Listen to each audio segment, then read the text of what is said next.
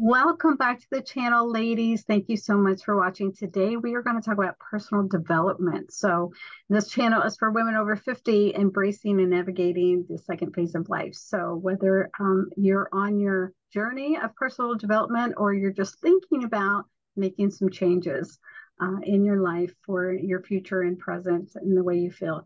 So, today, I'm talking with Nan Davis. Nan Davis is from Colorado, from Littleton, Colorado. Welcome back. I say welcome back because we've done several interviews before in the past on my other channel, my live radio show. So thanks for coming back. And so welcome. Thank you for having me. So Nan, when we originally met for many years, she worked full-time as a life coach. And so that's why we're talking about personal development today. But she is one of our ladies we celebrate over the age 50. And what is your age now? 69. 69. Okay. As of last Sunday. Okay, great. Yay. All right. So I want to give the ladies some tips on personal development, some tips that you can share. And then after that, I want to focus on celebrating you and the things that you've accomplished, not only as a life coach, but in other areas of your entrepreneur journey, and some things that you do as a hobby to stay healthy and fit at age 69. So, okay, so personal development. If anyone's watching today and they're stuck in a rut, what is something that you would suggest that can kind of light the fire and get them excited about making some changes or some kind of personal development? Well, I think, Sherry, what happens is that sometimes we get in a rut or we get stuck or we think there isn't anything else out there for us because it just depends. A lot of people don't work on personal development. And so what is personal development? Reading books, in personal development with an author, whoever reaches out to you. I could make a suggestion and that person may not, speak to you. However, it's interesting. All personal development books out there are all the same. They're just written in different words.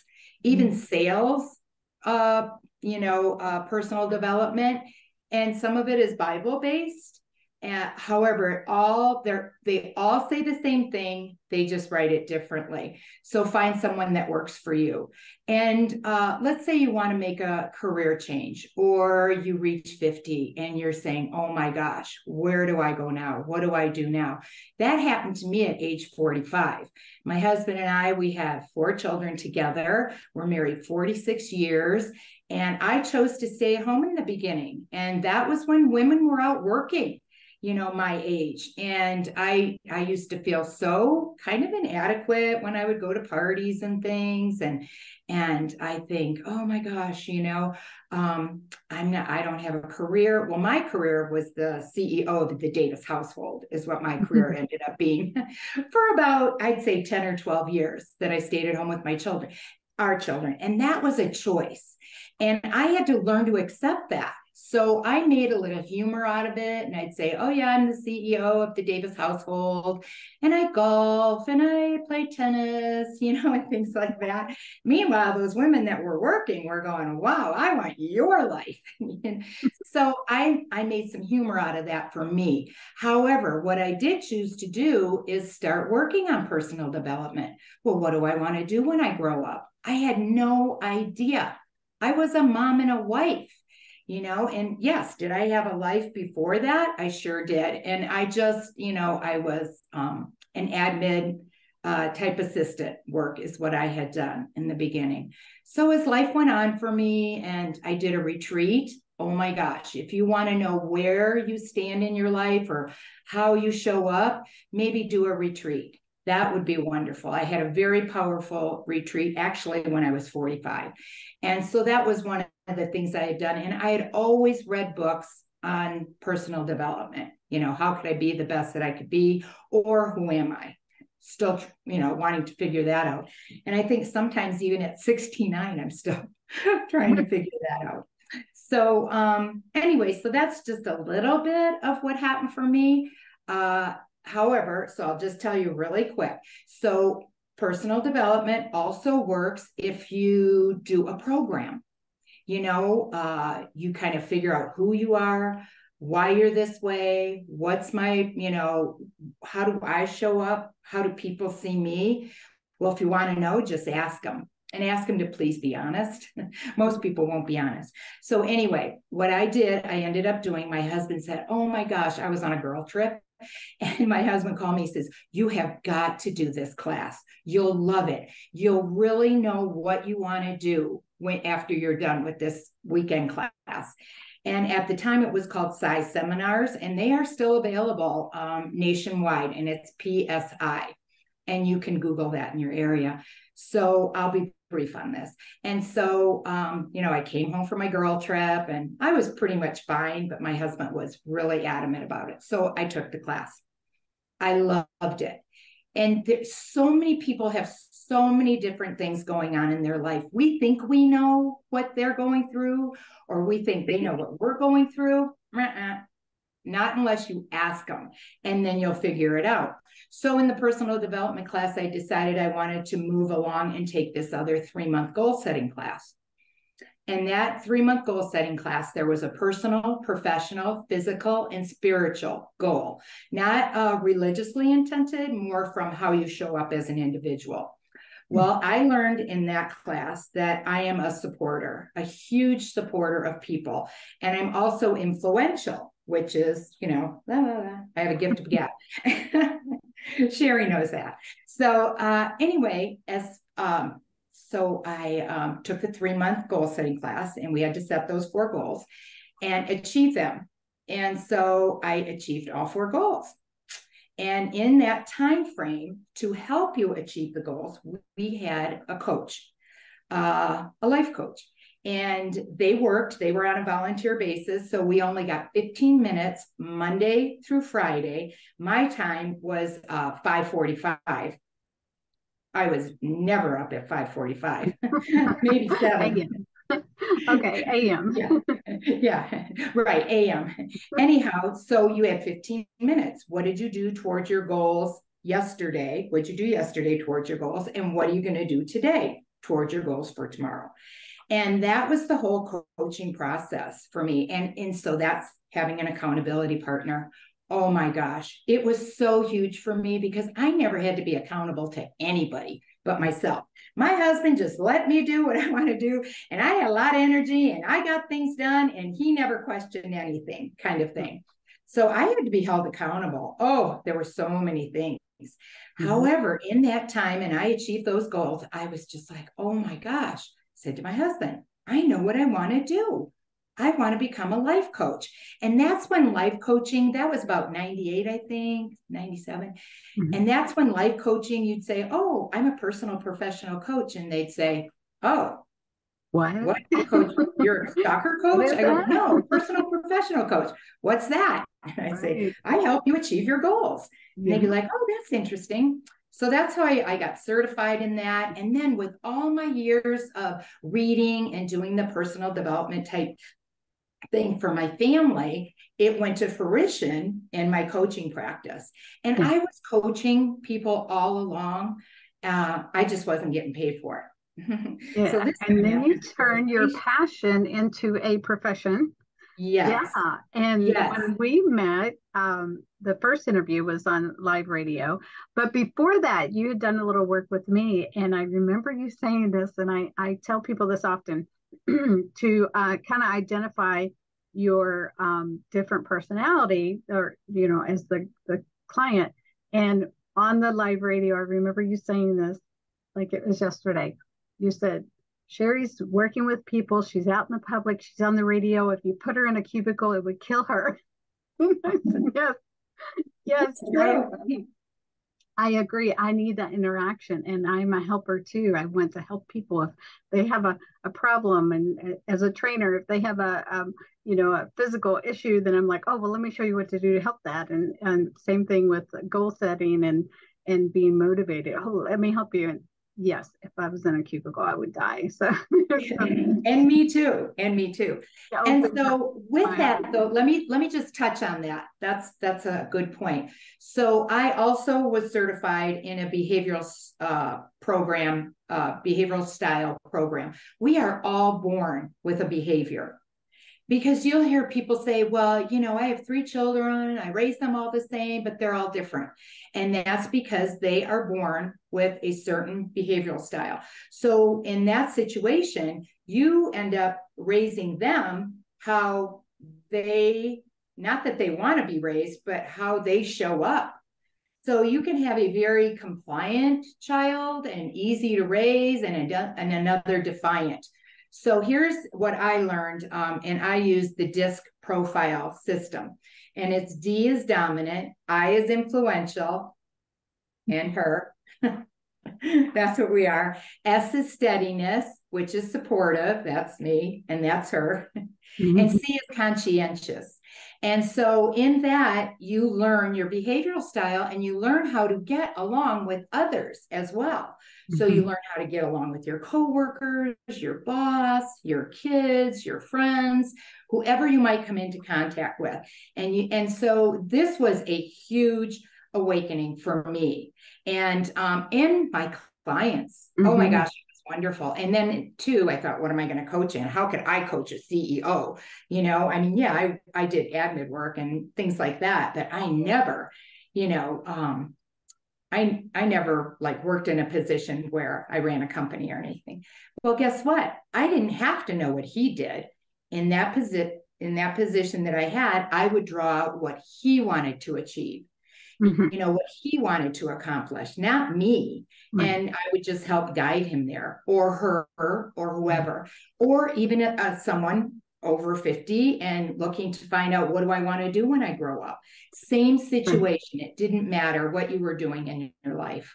So a good thing to do is maybe hire a personal professional coach. I no longer do that, but I found but ladies, you can contact me and I can get you information on that. So it's not too late, because you started at age 46. So ladies listening to this, watching this, I want to encourage you that if you're over 50, it's still not too late. So maybe you had the same career for your entire life. Now you're getting ready to retire and you're thinking, well, now what? What do I do now? So some personal development and attaining new skill sets.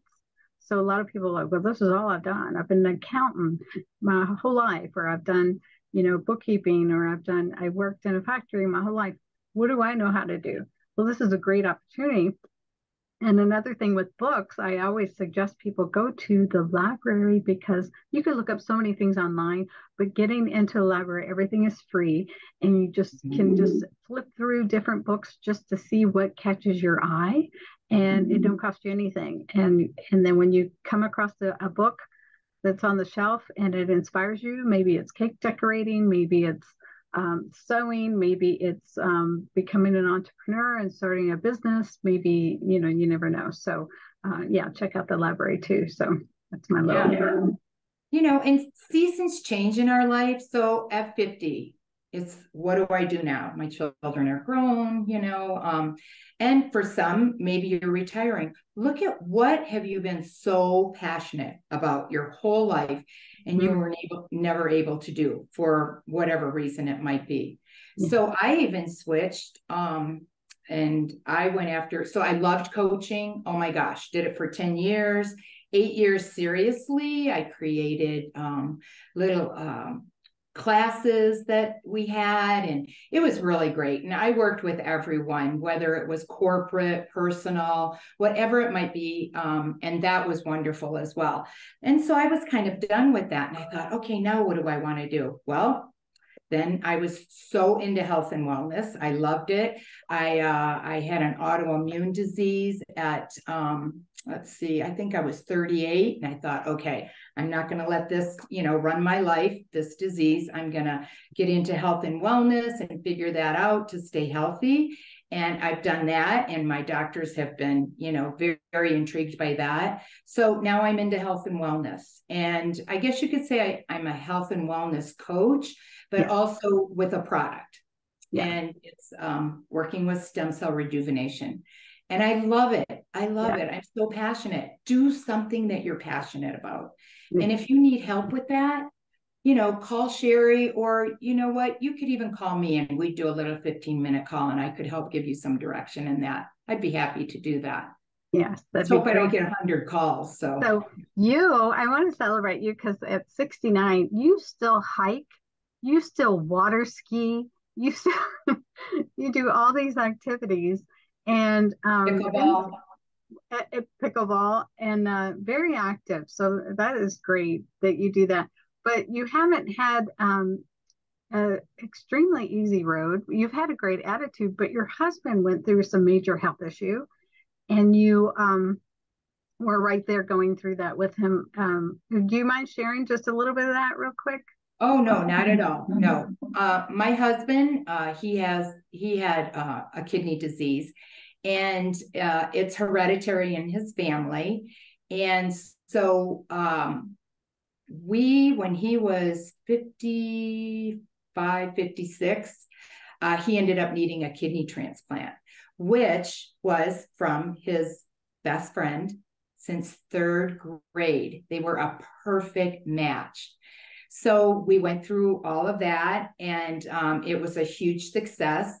And then, from that, he did develop cancer, unfortunately, from the medication that he was on, anti-rejection medication that he was on. And so, we've been kind of dealing with that, but he's been doing well. We just research what you can do, to help yourself in any situation. It's all out there. And so, and now he's 15 years, he's had it, his new kidney, and he's doing really well. Does he have little health issues here and there? Yes, but he's doing good. Yeah, that's great. Thank you for sharing that because, and you went back to the research. So again, I want to encourage everyone to research and find, if you have an issue or going through an issue, find out what you can learn on your own. And then if you're looking to for more self development, again, looking and watching videos like this, because just the things that you've said today has inspired and motivated a lot of people, I'm sure.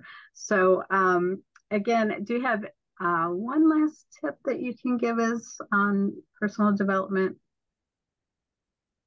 Let's see. I guess I could say don't overthink.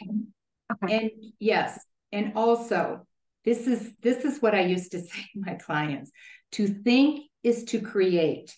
If you think you're that way, you'll create it. So it could go to either a positive side or negative. Yes, like I think I'm going to fail at this, or I think I can grow this into something big. Yes. Right. Yeah. Yeah. But if you are majorly stuck, if and you're just like, oh, what am I going to do when I grow up? I would highly recommend a coach. Don't go to your friends, don't go to your sisters, your brother, your parents. They know you too well. They think they know you, but they could stop you from doing your passion. Yeah. Either way, they might tell you, you're a great singer. You should do that for a living. You may not be, or you may be a really good singer and have a vision of exploring that as a career. And then you say, well, there's a lot of competition out there. You might not make a good living at that, so right. Yeah, you're right. Go to a coach. I'll leave my contact information down below. But Dan, I want to thank you so much for all your little gems of information that can inspire and motivate us all. Thank you so much. Thank you, Sherry. You have always been a huge inspiration to me as well. We've known each other for a long time, maybe 15 years. 2005, yeah. Yeah.